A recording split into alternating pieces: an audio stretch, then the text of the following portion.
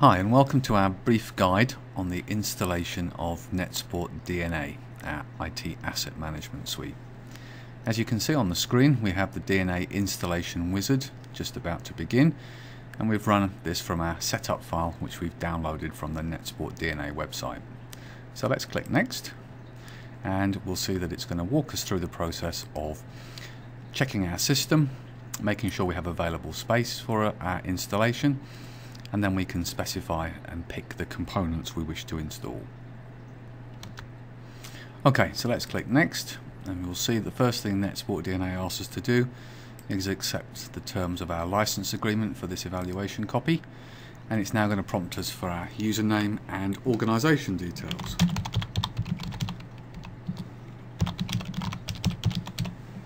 Nice and simple. Click on next, and you'll see that the setup is now asking us to select which packages we wish to install for this installation. Let's briefly run through the key components in order of importance. The server component is our central repository where all of our DNA inventory information and usage data is stored. So this is installed on one computer at the center point of our enterprise. The client software is installed or deployed to each and every PC that we wish to gather inventory and real-time usage data from. The console is our technology used for each operator to allow them to access the DNA enterprise and report and monitor on all system behavior. The application packager is a utility that we provide that allows us to record and create installation packages for remote deployment. Finally, we have two gateway components which can also be installed where we want to provide the DNA architecture across multiple sites. And the gateway components communicate over HTTP, allowing us to have our machines in different remote networks and locations, and their activity information and inventory information automatically and seamlessly pull back to our central database. So for the purpose of this, we're going to install all of the main LAN/WAN based components: the console, client, server and application packager. Let's click next. Okay, now not surprisingly, NetSupport DNA needs a database for it to store all of its information. As this is a Windows XP system, it's prompting us, or giving us the option at least, to install the freely distributable Microsoft Database Engine for SQL. If you're on a later OS, so Windows Vista or later for desktops, Windows 2008 Server or later, you'll need to either have your own SQL Server or download the freely available SQL Server Express for you to host your database files on. For this install, we're just going to accept the default and let NetSupport DNA install a database engine for us. So we click next, and as you can imagine, it's now going to go through, calculate the disk requirements and install that process. We'll take a couple of shortcuts so that you're not left watching the progress bar for each and every section. Okay, it took about 2 to 3 minutes for the SQL free MSD version to be installed for us, and it's now prompting us to specify a username and password as the main administrator for our DNA console. So we're going to just enter a quick password in here. Admin, and we've got our password set, and now we're going to specify whether we're running an evaluation copy or whether we're going to apply a license key which we've purchased. Now if we've purchased our license key, we can select this option and we can browse for the license file. Don't worry if you don't have one at this point, we can do it as an evaluation, and then at the end of the process we'll show you how you can apply your license key down the line.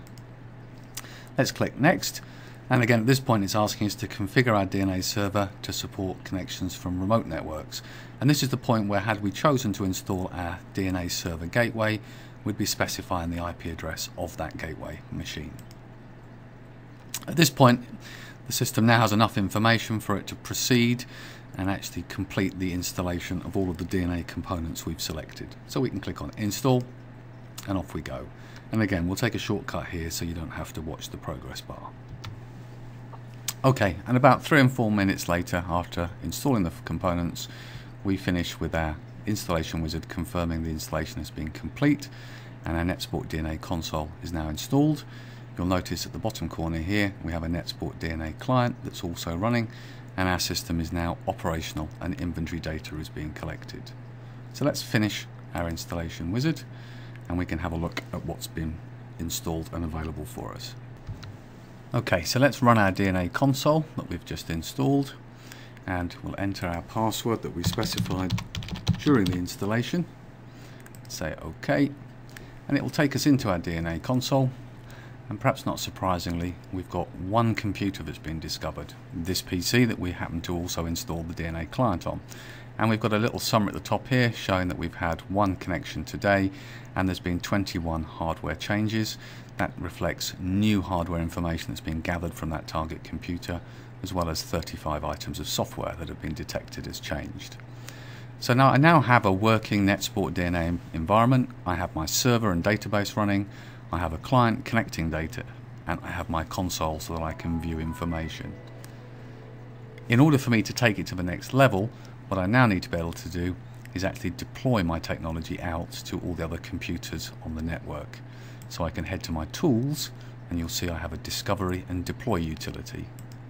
Selecting the discovery and deploy utility allows me to specify either an IP address range or to utilize Windows networking and allow me to resolve and discover computers on the network and push out my configuration file to them. Okay, so I've added an address range here from 10.0.1.201 to 208, and you'll see it's discovered a number of computers on the network. It's actually discovered one, AJK4, that already has NetSupport DNA installed, and it confirms it's running version 3.1. So if I want to deploy my software to other machines, I can simply select those computers, and you'll see under here, when I select deploy, I can push out my client automatically to those computers in a matter of seconds. I can select all machines that already have our software enabled, or machines that are currently not reporting back information to me, and then I can push my software through. Nice and simple, and automatically NetSupport DNA will start gathering data from all those computers. To take it to the next level in terms of configuration options and utilizing all the features in NetSupport DNA, we'd encourage you to now take a look at the NetSupport DNA product tour, which provides you with a detailed overview of all of the features, functions and configuration options available in the product.